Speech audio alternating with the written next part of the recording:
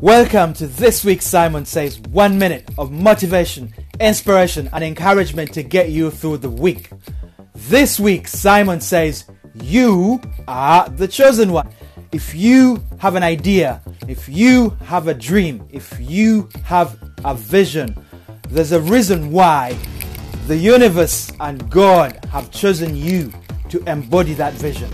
And that is because, yes, I'll say it again, you are the chosen one. You are the person that's best placed to communicate, to execute, and to bring that vision to life.